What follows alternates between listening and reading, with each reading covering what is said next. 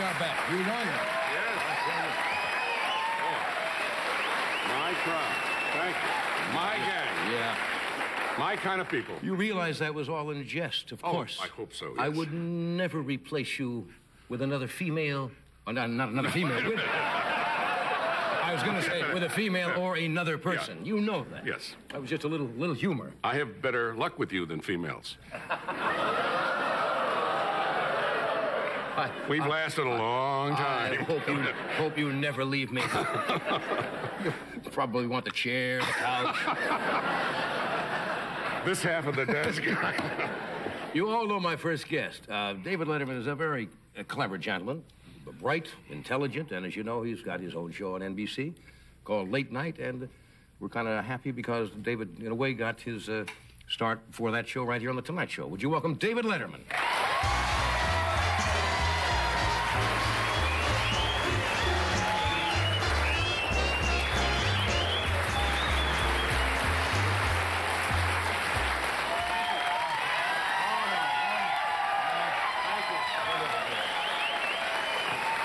Thank you very much. How are you? Hello, David. Nice to see you. I want to say, now, I don't know whether you heard the introduction or not, and I don't want you to assume that we are taking credit for your success. I said something like you kind of started here. You didn't start here, actually, on The Tonight Show. Yeah, but it's unlikely I would have been working if I hadn't been on this show. Really? Yeah. I didn't know You know, that. if I was sacking at Safeway, they ain't going to give me a show. NBC might. Well, called Sacking at Safeway, and it's a great title. No, it wasn't the first show, but I consider it to be certainly the most important that I've done. I first saw you on the Mary Tyler Moore Show. That's right. It was on 3 weeks. That show was on. Was that all? Yeah, this was a variety show. I remember it you were was the not. announcer. It was not the. Yeah, I played the announcer, the likable young newcomer, the announcer. And the show lasted about 3 weeks. And but you know there were incredible people on it. Mary herself, right. Michael Keaton, who has been unbelievably successful. Dick Shawn was on that. Swoosie Kurtz was on that. Yeah. And also Judy Kahn. And I hope I'm not leaving somebody out. But So, they were. Yeah, it was a terrific. Bunch show. of talented people. Yeah, but it just went. You know, adios. We're done. Yeah. Are you Too out here? bad. Is this a vacation for you? Are you off now? You know, it's a vacation for me, and I have a home here, and I should be more relaxed than I am, but I'm not. And I'll just tell you why. You can see I'm nervous. You're a little. I'm a little on nervous. edge, yeah. Hi, Ed. People who are nervous always do that. They sit Yeah, here for so- about 2 minutes and then turn. I never realized Ed was Ed is here. there. By the way, I really appreciate you getting the audience mad before I come out. Thanks. So anyway, I'm on vacation, and we live in a beach community. You know. Right. You have a house at the beach, don't you? I do now. Yeah.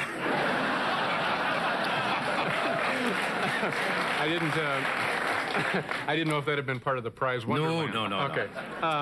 So we live out there, and as you know, it's very slow, kind of relaxed. In fact, if you're visiting from out of town and you're looking for an inexpensive way to entertain the family, take them out to any gas station on Pacific Coast Highway and watch the kid try and change a 20.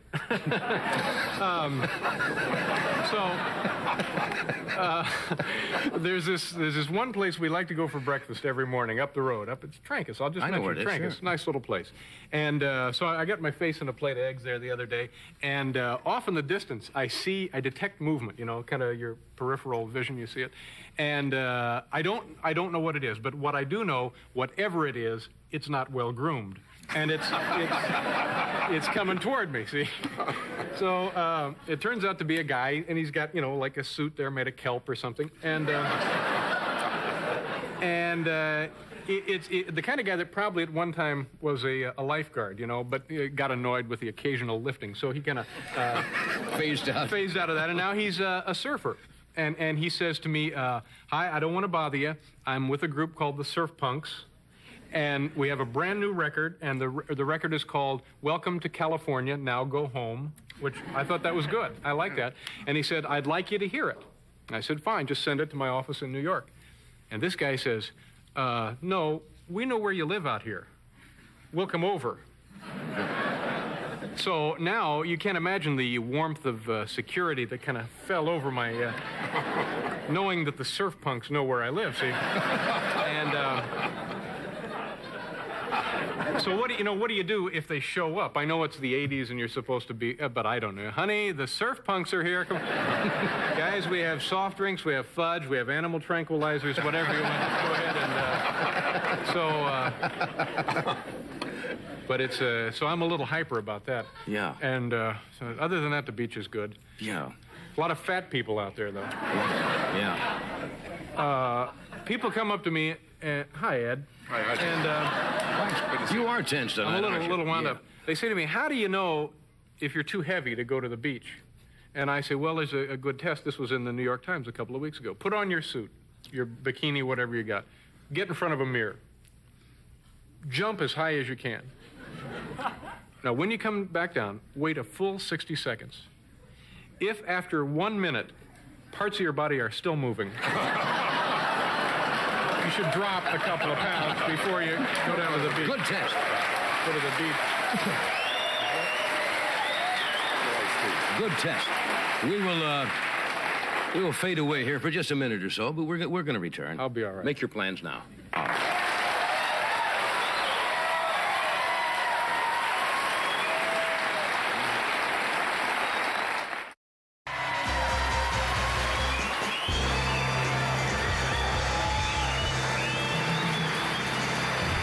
Thank you, Doctor.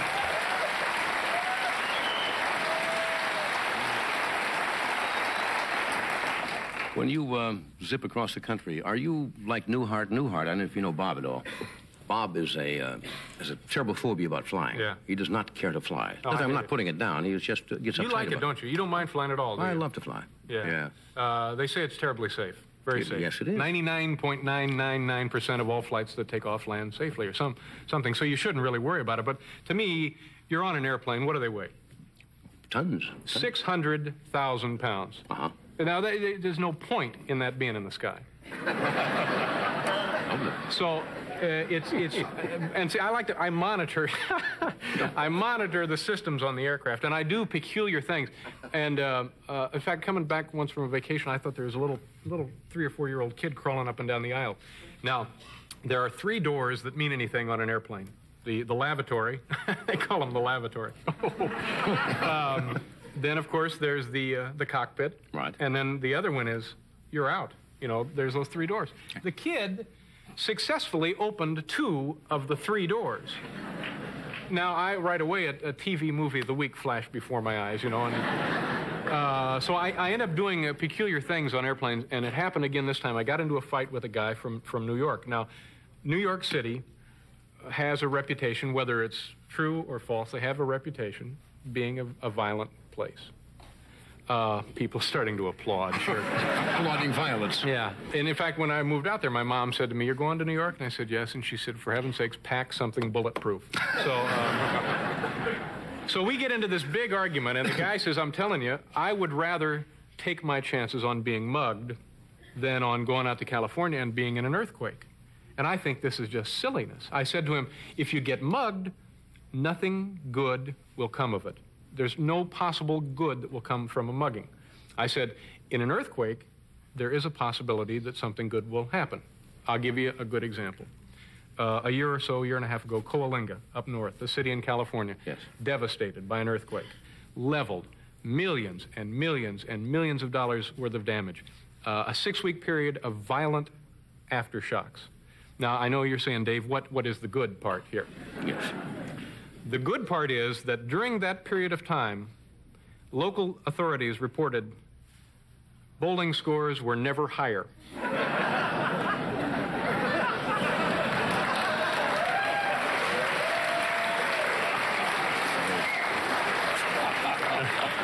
There's a little good in good in everything, yes, even though it takes a long time to get there sometimes.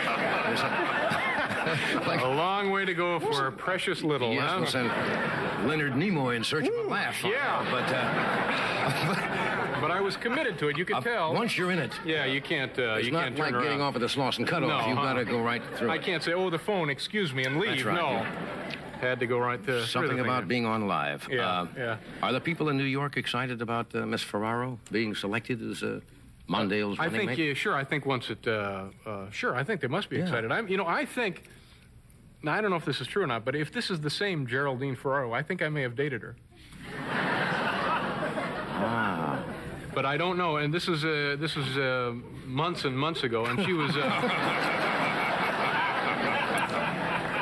she was in kind of a cowgirl thing at the time, and it was you talk about airports. I remember this, and again, I'm not saying it's the same one, but if it is, she would have me drive her out to the airport to the baggage carousel. Right.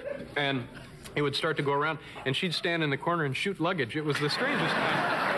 So, but again, I don't know if it was the same one. They would have probably known about that. Yeah, you know, yeah, they check in. Oh, they screen them pretty good, I think. Oh, yeah. They'd have known about the firing. Sure, they would have known about that right away. I think so. That gets out. Yeah, you can't cover that up. Now, obviously, if you say you're out here at the beach, if you worked here, you'd drive in. Now, New York, or do you actually drive? Nobody has a car in New York City, do they? No, not in New York City. You, there's several on the streets for the taking, but you don't. You don't. No, I can't. You don't get on a subway. Don't try to be too. I've been on subways, yeah, no, but I don't. I drive in every day. Originally, I was taking the train in, which is brother. There are a few things. This is Metro North. You know anything about Metro North? I'm not too familiar with that. They have things. They have a bar car, which is like a nightly fraternity initiation in there, and elderly businessmen trying to get a panty raid going on the train. You don't want that. They have a smoking car, which has nothing to do with tobacco. It, for some reason, the thing just smokes. Yeah. And you went for that, huh? Yeah. I think it's probably the hydraulic system. And where was I? The train? Oh, the train. Oh, so I'm sitting next to this guy one day going in, and he knows that I'm in television in some capacity, and which is about all my family knows, too, by the way.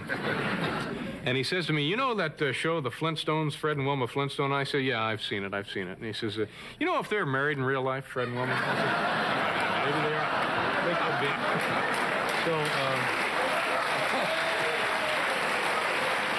hard to separate sometimes the reality of the world. Yeah, well, you know, sure, of course, yeah.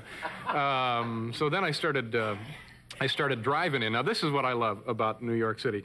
They charge you a toll to get into the city. About $1.50 now, isn't it? I think it's $1.25, $1.50 in most places. But where I go in, it's 90 cents.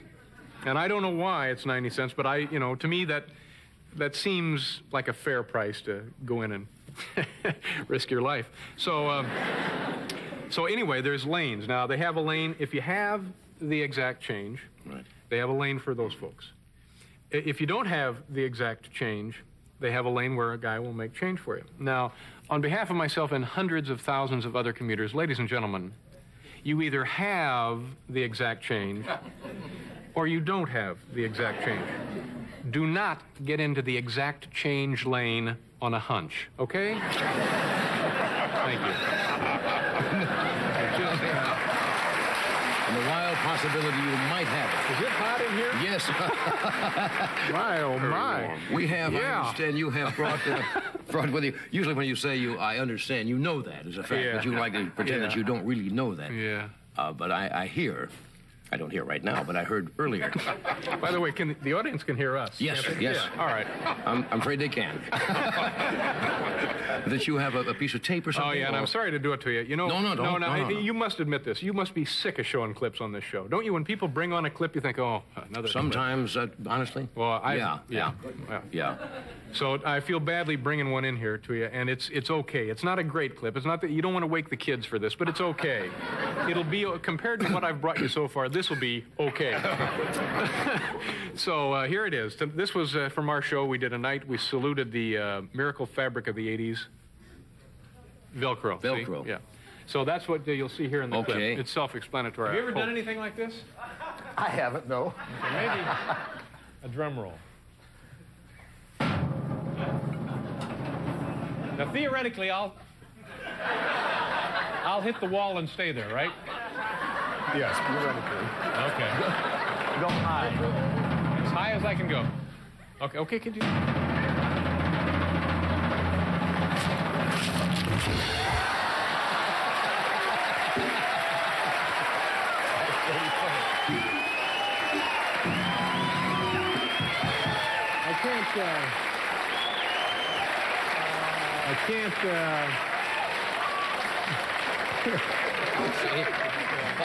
There's very little I can do from this position. Your tax dollar at work. That's right. Made possible by a grant from the Chuck Foundation. Right. Remarkable. Yeah, it was, Remarkable. Well, we have to take a break, don't we? You have to get ready. Oh, yes, of course we do. We'll be right back. Stay where you are.